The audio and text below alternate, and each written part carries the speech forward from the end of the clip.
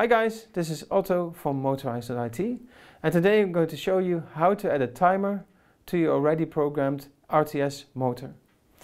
So it's very straightforward, but one thing to keep in mind is that the procedure for adding a remote control is the same as removing one. So if you want to add more than one roller shutter to your timer, you need to wait 50 minutes in between to prevent any trouble. So let's get started. I'm going to use a smart RTS remote control, so a smart RTS timer, and the procedure is the same for the Comfort RTS or the Easy RTS. It's a one-channel remote, so keep that in mind. And I'm going to use a TS 4. If you have a TS 1, you don't need to switch channels first. With a TS 4, I'm going to start with that. So with the selection button, I'm going to find channel 1, which is where I programmed this roller shutter on. I'm going to turn over the remote and press the program button until the motor responds. I should just press it and hold it. So the motor has responded now.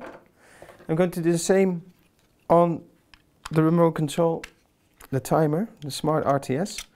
First I have to find the program button, which is behind the lid and then on the top. So you remove the cover and then press the program button. And now the timer has been added to the memory of the motor. I'm going to test that, so I press up and it's responding, down as well. So that's working. Quickly test to see if this is still working. Should be. Yeah. So both are now controlling the motor. This means that the motor is now operated by a timer, but also can still be used with the regular remote control. Now again, if you want to add another motor to the timer, keep 50 minutes as a pause between adding one and the other. That's just to prevent any problems.